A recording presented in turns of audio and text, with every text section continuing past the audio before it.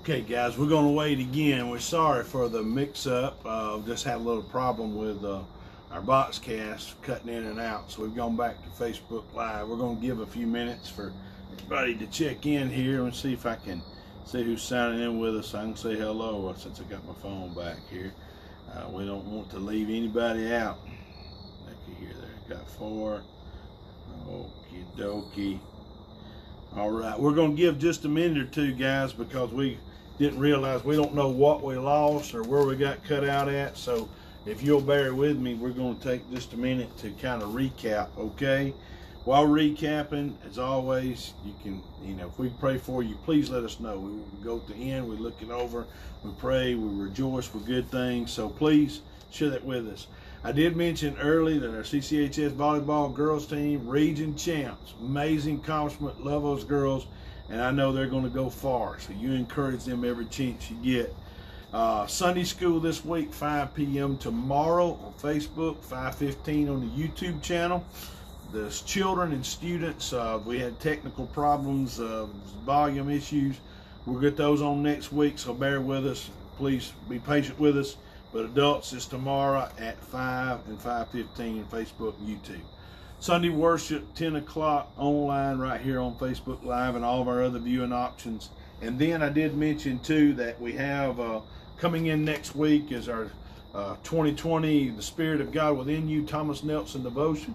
4th year I've been able to be a part of this wonderful project. Humbled beyond measure that God will let me do that. Many of you have been so kind to get them in the past. I want to really encourage you to get them this year because 100% goes to Heart's Cancer Assistance Program. Robbie Mobley and Cindy Robinson and Lacey up there, they just do a tremendous job serving our community needs that many of us never know about. And cancer is something that touches every family. So they are helping folks with getting the treatments, getting the, assistance for food, medication, and if they're having a difficulty with utilities and things like that, that's what that program helps. So when you buy books this year, you're helping them assist folks in our county, right here in Cleveland County, that need help with cancer, okay? So do remember that. You can pre-order books by just sending us a message here on Facebook. You can email us, you can call our office, it doesn't matter. We'll be glad to hold those for you when they come in, okay? Very important. And also I mentioned too, last night, you probably watched the presidential debate, certainly burdened my heart. Hope it burdens your heart for America, regardless of which side you're on, doesn't matter. I'm for Jesus. You know why I'm for Jesus? Because Jesus is for me, and he's for all of his children, and he's for us. He has set his face toward us, and we need to set our heart toward his. So do pray much for our nation. Oh my, we really need to call on God through this thing, okay? And then I wanted to go back and just recap a little bit 2020, where we've been. I told you, if you saw the earlier part, which I don't, we're going to probably use this one as the one that stays up because the other one we're not sure when it cut out on us. But it's very important that as you walk with God, that you take a glance at the past, you set goals for the present, and you have a gaze toward the future. Very important. So we're going to do that real quick. Now, I know most of us don't want to revisit anything behind us in 2020, but regardless of what's happening around us, God's working this purpose through us. I really believe that. We started this year with great momentum coming out of 2019. God was working tremendously. Great momentum, great worship, great liberty to preach, great spirit in the worship services. God was doing great things. And in March, we were faced with the fact that we had to shut down. Not just the church, the country. There was so much going on around us. And we had March 15th was our last service before the initial shutdown. And from March 22nd to May 17th, we were 9 weeks online only. Then we were able to return to in-person worship, even though it's been different from May 24th to like August the 2nd. We had 11 weeks of 2 services, social distancing spread out. August 9th and 16th, we had to close for 2 weeks because that's what we were told we had to do because of a positive case. August 23rd through September 20th, we were able to get back together for 5 weeks and 2 services. And then this past week we had to stop again for a positive COVID case for last week and this week. Now that's 13 weeks. That's a whole quarter that we have had to miss in-person worship, and we're only to October. Folks, I tell you, if you'd ever told me that was going to happen in the days of my ministry, I thought there's no way. But it has. And I told them earlier that if I write another book, I'm going to call it 13 Weeks in 2020, because this has been some kind of experience. And these 13 weeks have been painful, but they've taught me, and I'm sure it taught us all a lot. But I really want to share my heart with you tonight, because, you know, God's given me the wonderful privilege to be your pastor. I count it a joy in my heart, not just to be your pastor, but to serve alongside you and to love you and feel the love that you give to us. But over this period of time, I, along with many of the leaders in HBC leadership, we've worked diligently to abide by all the health standards, all the sanitation guidelines, and all the safety protocols. We've been very diligent to get the very latest news that we have, latest update data, whatever you want to call it, and make decisions each time based on what we had in front of us. Well, when the pandemic began, we were told nationwide to expect upwards of 2.2 million deaths if there was no shutdown.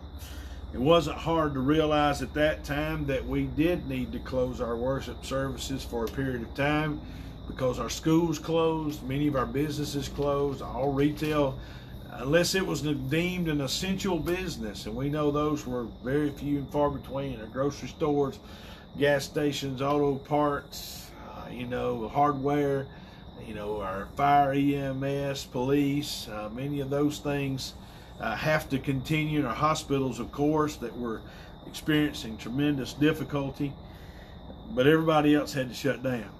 So as time's gone forward, we've continued to honor the information that's been given to us by our leaders, both our state leaders and our national leaders. We've tried to be good Christian citizens, as Romans chapter 13 teaches us to do, and we're going to continue to do that, okay?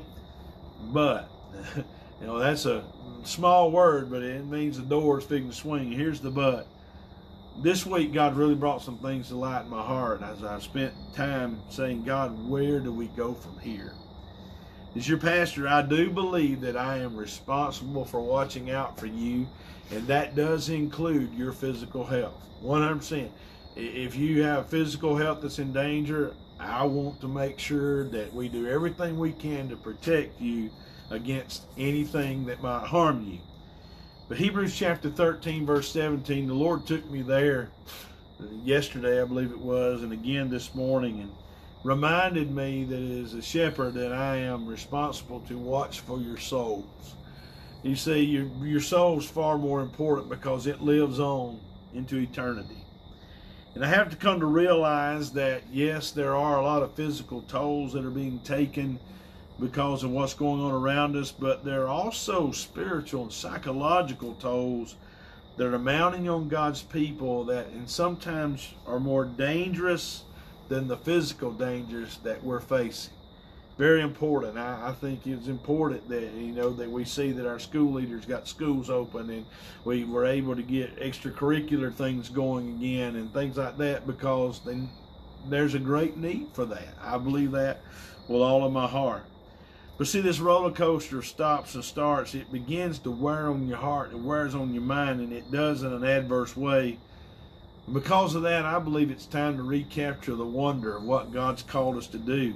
It's time to recapture the wonder of what God's placed in our hearts because He's put us all together for such a time as this. We're a family of faith, and I'm so grateful to God to be a part of a family of faith. If anybody doesn't understand the importance of being a part of a local church family as a Christian, I can't imagine how you go through a time like this without that love and support and encouragement that the church family should bring.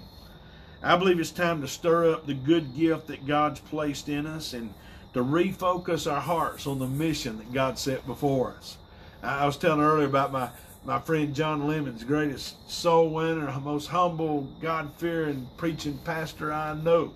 And tonight I was watching his program. He's over in Georgia on the other side of Bremen, Journey Fellowship Baptist Church. And As I was watching this program tonight, it really encouraged my heart because he's talking about the church at Thessalonica and what a testimony they had, and how the church ought to have a real testimony of being an influence to the community and beyond. And that's very important.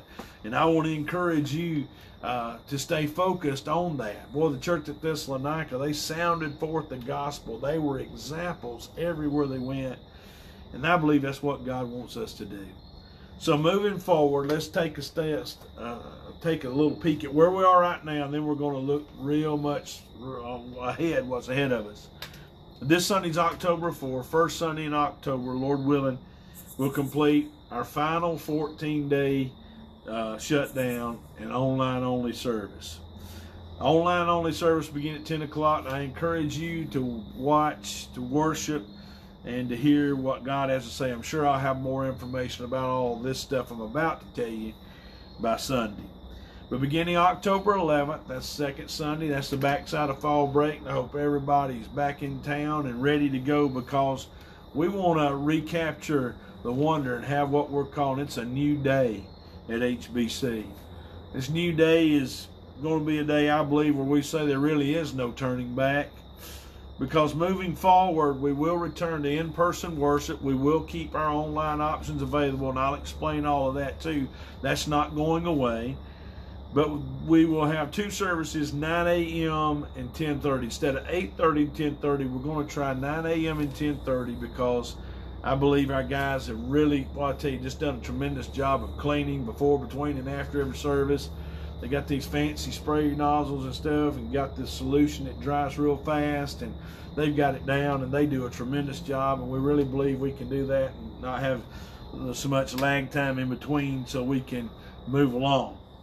The first service at 9 a.m., I'm going to encourage you, if you're high risk, if you're at an elevated risk of any physical problems or being more susceptible to catching any sickness, I'd encourage you to come at 9 a.m. At 10:30, we will have our second service, and I'll encourage you too. We'll always have, we'll still have the, the cleaning, the masks will be available if you need them. All that's still going to be there. Nursery will be available for both services, and children's church will be available at the 10:30 service. Now, we know that may be that we have to open it up for both services. If we do, that's fine. But we're going to start like this on the 11th.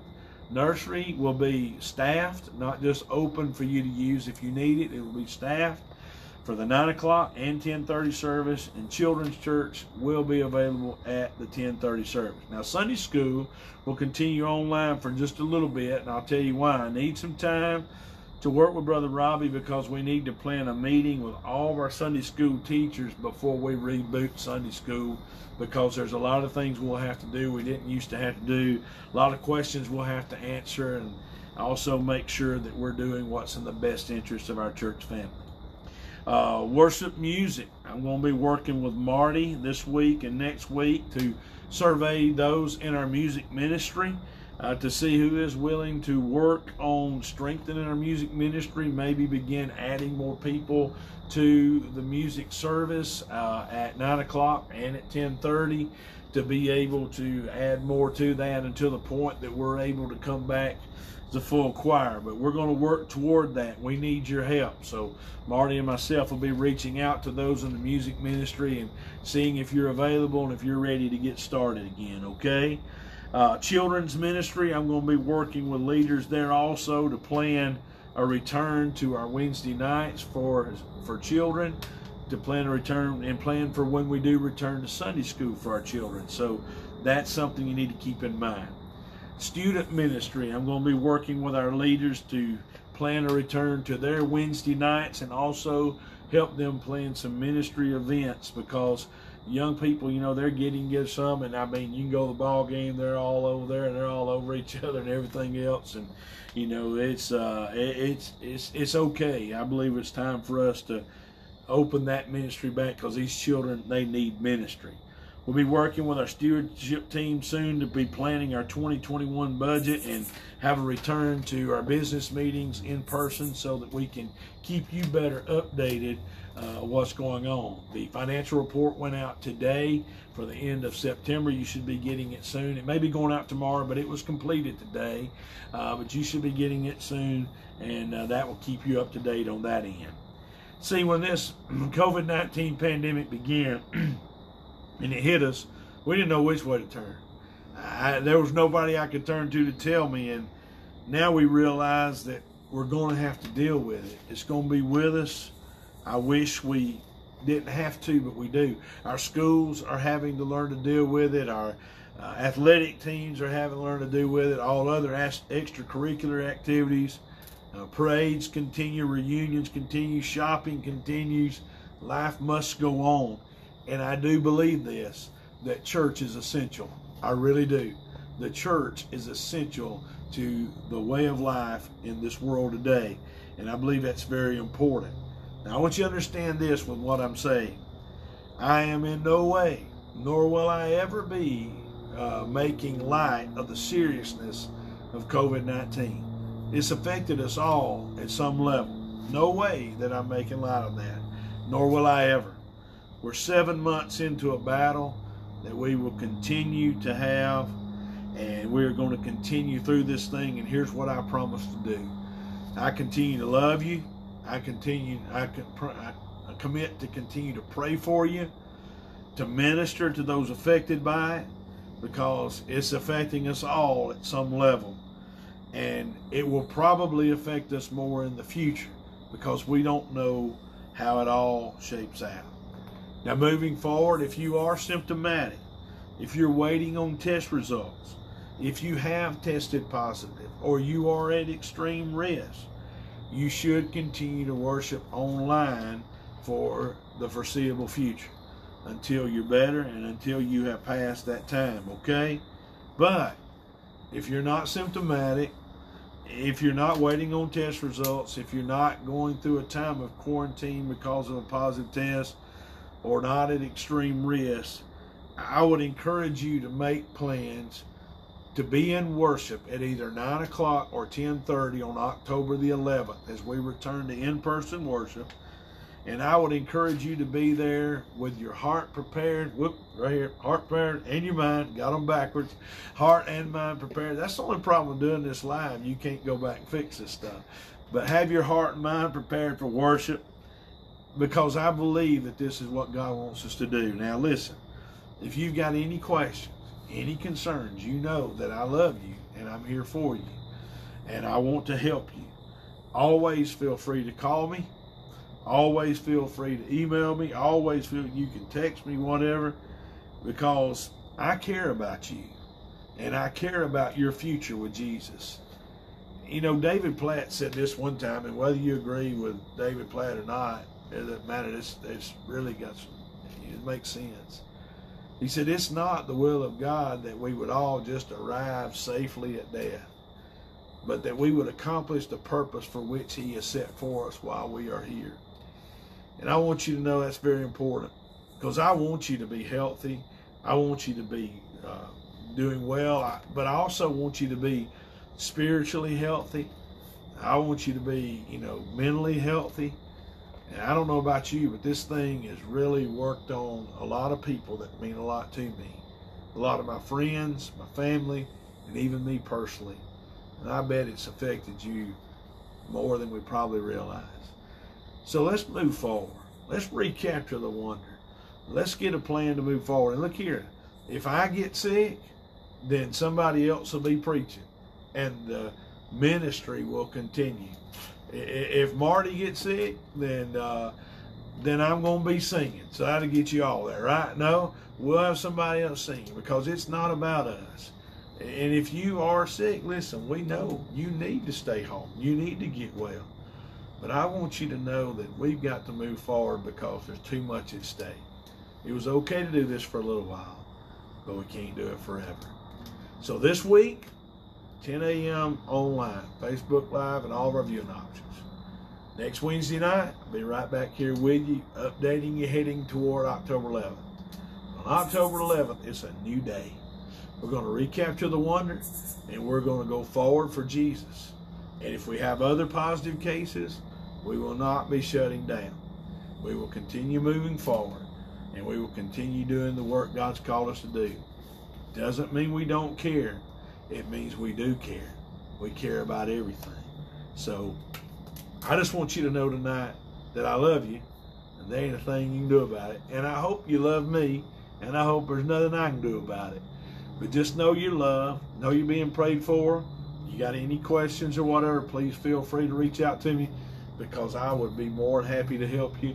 And maybe you can help me, and we can help each other through this thing, because God's got a great plan for us all. God bless. Have a great Wednesday night. Look forward to talking to you again soon.